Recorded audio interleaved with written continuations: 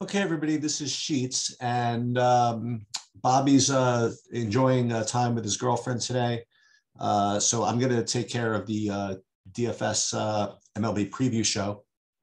And I promised Bobby I would review the good news yesterday. So over the weekend, I basically won in every sport except for baseball. I mean, I think I hit the optimal in like 4 different sports. But baseball, the last week or so, I just wasn't quite getting there. And I guess the baseball gods shined on me yesterday because I took down the bat flip for 26,000. I actually split it with 2 other people. And for those of you that were watching, I mean, during the live stream yesterday, during the Labor Day live stream, I built these literally in the live stream. So if you want to know what my process was, you saw it. I mean, you saw me actually do it. And I'd like to say that, and this is one of my issues with content providers, is I'd love to be able to say, oh, dude, this was like such an easy lineup to come up with. Of course, you have to 5-man stack Pittsburgh, make sure one of them gets 0. Okay. And you fade the entire Red Sox Tampa game that combines for 23 runs, and you fade the Phillies that showed up for 12 runs, and then you just win. Of course, that's how you win. But the fact of the matter is that I put my projections into SaberSim. It built a whole bunch of high variance, high upside lineups, and one of them happened to hit. Like look at some of these others. By the way, so the winning lineup had 181. The other ones, I mean, the next closest one I had was like 60 points lower. 110, 108, 120, whatever it is. So it's not as if I was some genius that just came up with this particular lineup. I just put 20 lineups in, and the good news is that they all had upside shots, and that's all you can do in this game. Especially with baseball, is give yourself good upside shots, and then when the variance gods kind of shine on you, you're in a position to win, and that's all you can do. And end up winning. That's the best way I can describe it. So again, that was my process. I used my projections that I available to all premium subscribers. I threw them up there into the SaberSim optimizer. I didn't change any settings, and I just ran it. Now, I'm not always going to play that way, but that's the way I did it yesterday, and that's just the way it is. Okay, that's obviously good news. And let's move on to today's slate. So because Bobby isn't here, I'm going to do the same thing that I like to do with respect to analysis. And I don't think I'm going to be going game by game. It's just, I just can't, just easier for me to take an overall slate view. Well, first of all, let me just say that the key game from a hitting perspective is going to be the San Francisco at Colorado game, but we're going to get to that. My initial look at the pitching here is it's probably going to be pretty fishy, and probably surprising to some people is that, I am currently not rating Cole or Nola to be particularly good. Relative to value. I mean, I have Cole I have Cole rated as the 4th best pitcher when you consider value. And I have Nola, is it the 5th? Yeah, the 5th best pitcher with respect to value. So I don't know if I'm going to, now that doesn't mean that I'm not going to play them. And this is a distinction that I discuss quite often, right? Is that is a difference between being the good play and actually playing them. Sometimes, as I was mentioning in Discord, I'll run builds with either Roto Grinders or Sabres or whatever, and I'm not even going to get the teams that I think I'm going to get. And that's kind of like why in the MME world, I don't like to hand build, because what you think could happen when you build is not exactly what does happen. And you don't want to kind of force it when just because it doesn't make sense to you individually. That's kind of hard to explain, but that's just the way that is. So it's very possible when they actually build the lineups, it's going to actually have Cole and Nola. I just don't know yet. But if I was going to hand build, the first thing I would say is that Cole and Nola would not be where I would start. I mean, as a matter of fact, I mean, my two pitchers that I have right now, let me just get back to my sheets on the other side, is two real standouts, actually. And that's going to be Snell and Zach Gallen. You know, and we can go over why. I mean, they're both pretty sharp, and they're both against, you know, pretty weak teams nowadays. Snell is coming off basically a no-hitter in his last game. And he's been pretty sharp. Now, he has thrown some duds out there, so he's not without some variance, but, you know, these guys rate to be the top plays for me by a significant amount, actually. And unfortunately, ownership kind of reflects that as well. I mean, I currently have Snell as like almost 50% owned, or, you know, between 40 and 50% owned. And that could change, but, you know, that's one thing you have to kind of factor in.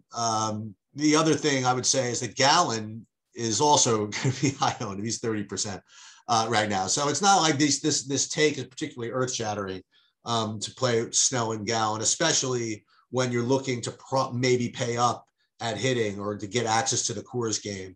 But again, as I mentioned before, if you are going to go chalky in one sense, you know, you don't want to go chalky in the other. In other words, if you're going to get chalky at pitching, you just don't want to get chalky at hitting. And if you get chalky at hitting, you don't want to get chalky at pitching in GPPs.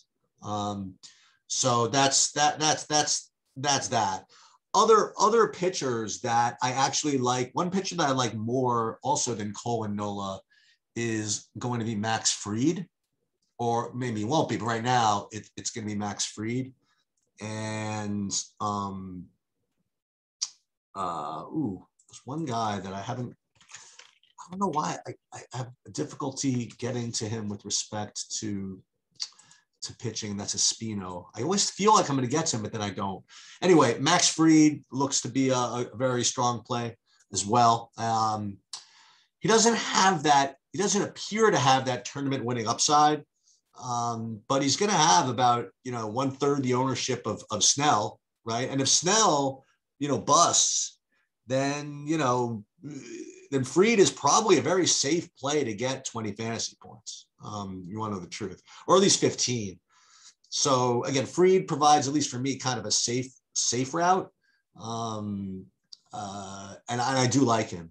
Other pitchers, and one other pitcher that I will mention, and this is a guy that Bobby likes to play from time to time, and I don't usually get to him, but here, as a pivot off of guys like Gallen, who's going to be pretty popular, is this guy Caprillion. Not the easiest matchup in the world, obviously, but he's got some heat. He's got, you know, good GPP upside, and he's, you know, a good price pivot off of what could be a very chalky Zach Gallen. So that's the other thing to think about. So again, to kind of summarize, pitching wise, yeah, I mean, it's top raw points. I mean, you're looking at, well, I shouldn't even say that. I actually have Cole and Nola scoring less fantasy points than Snell, you know, even though they're priced higher.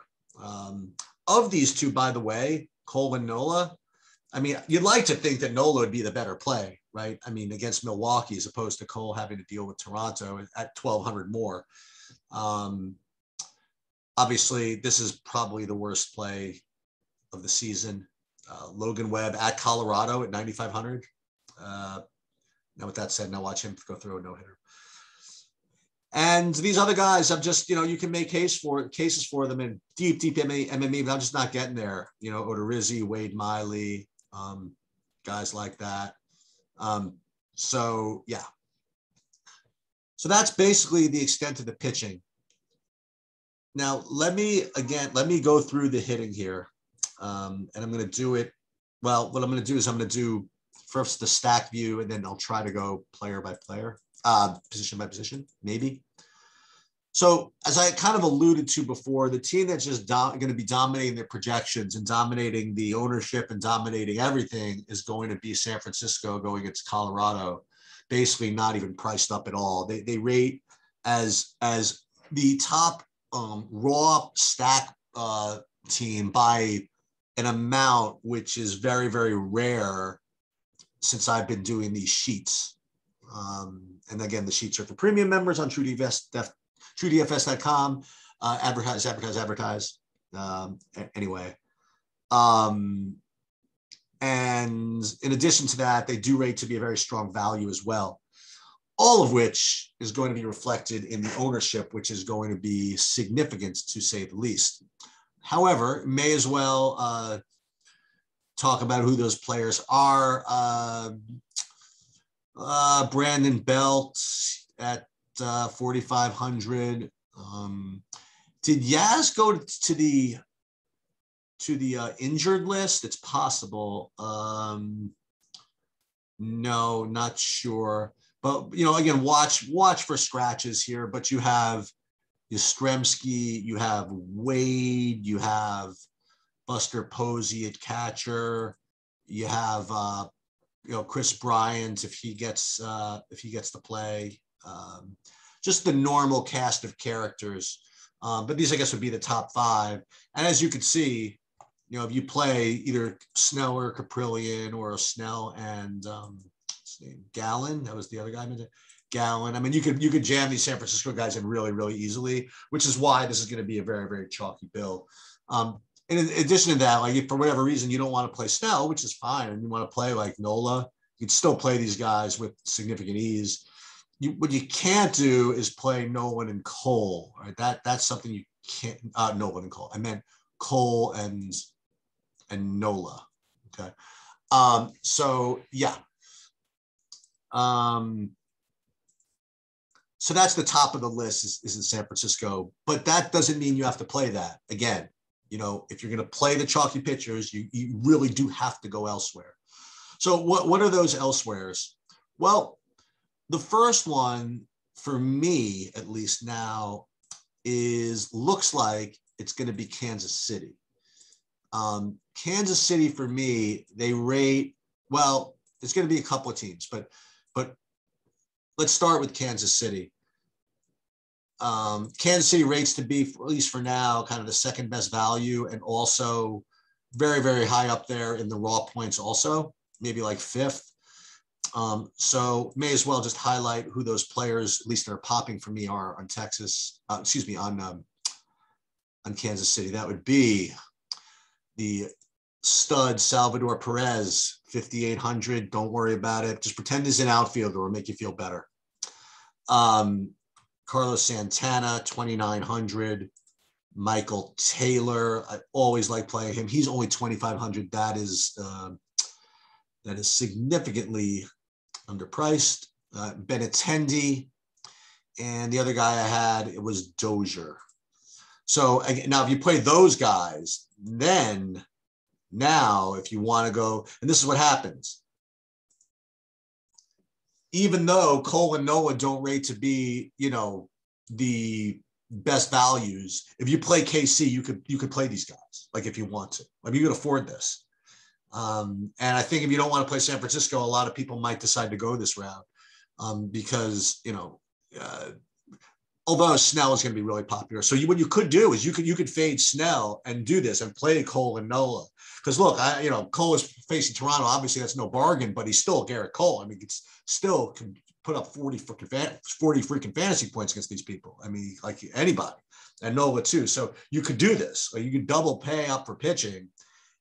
Don't worry about playing Gallon and or the Caprillions and these other good SP2s if you play Kansas City.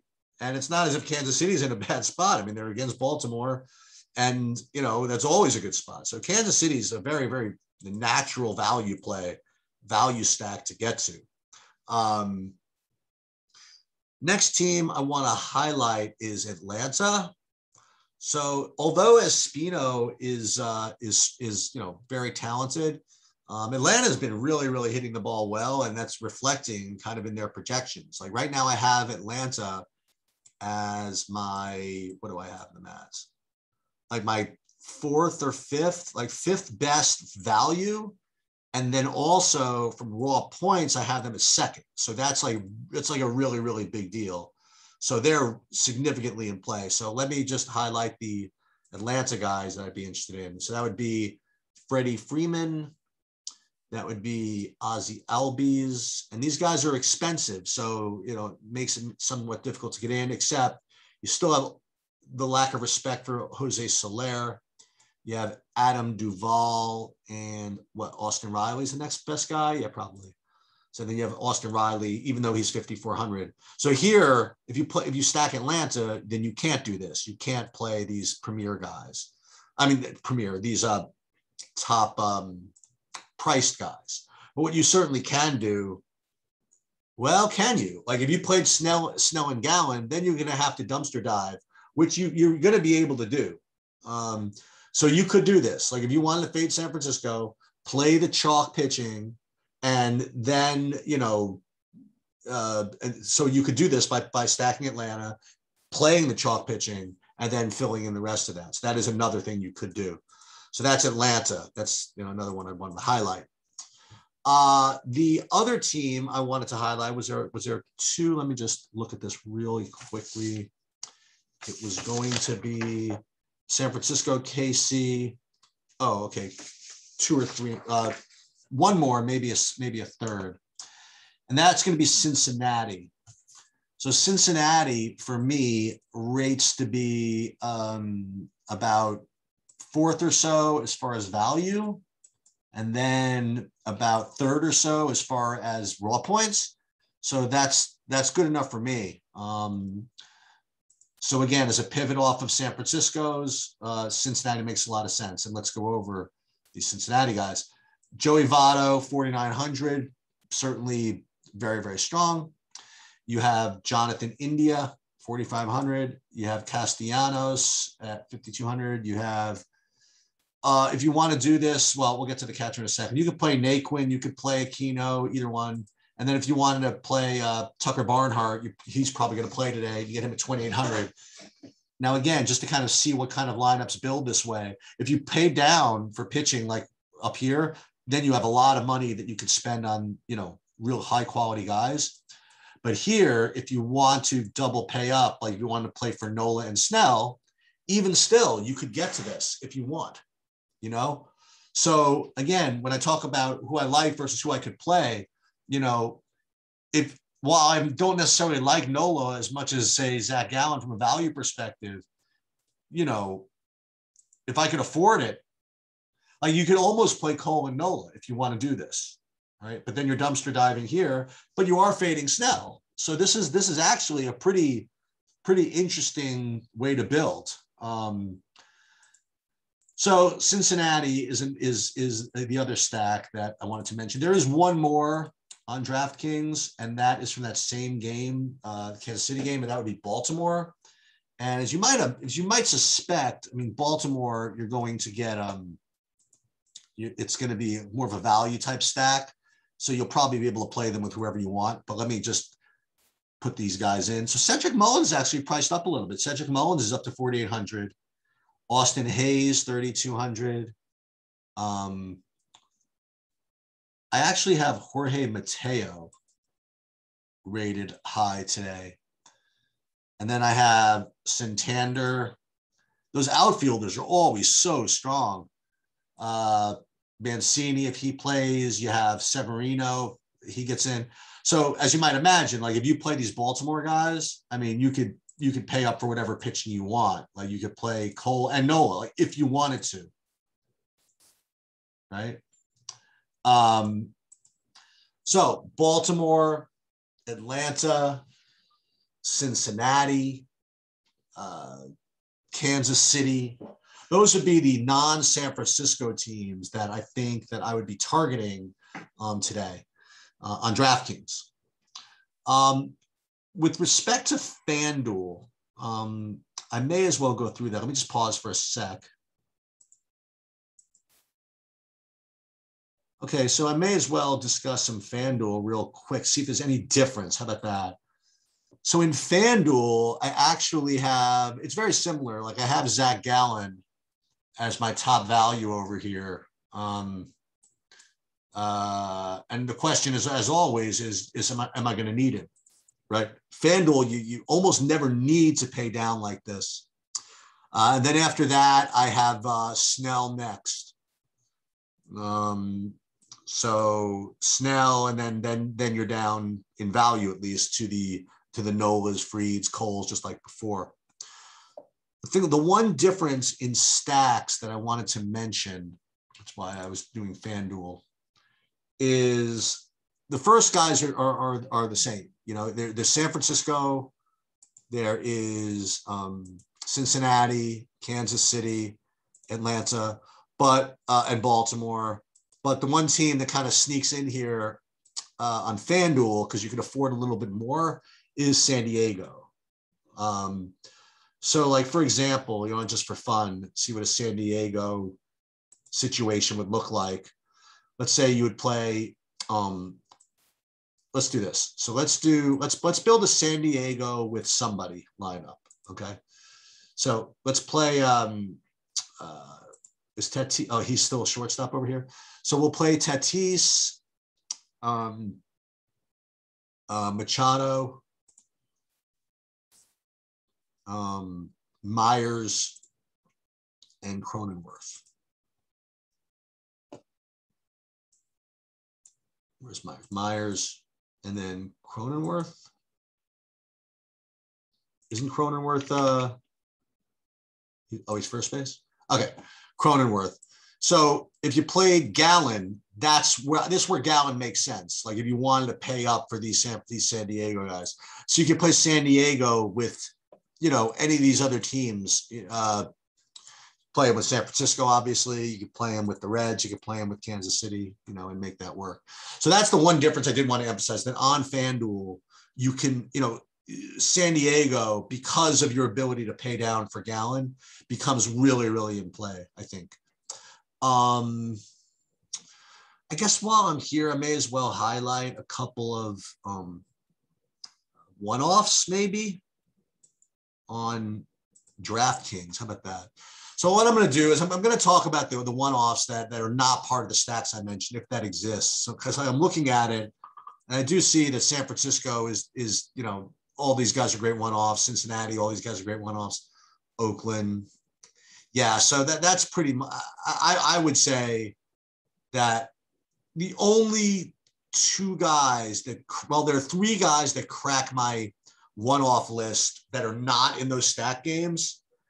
And those are going to be Josh Van Meter for Arizona, Manuel Margot from Tampa, and Tellez from Milwaukee. But honestly, the best one-offs are going to be from those San Francisco, Cincinnati, Atlanta, San Francisco games.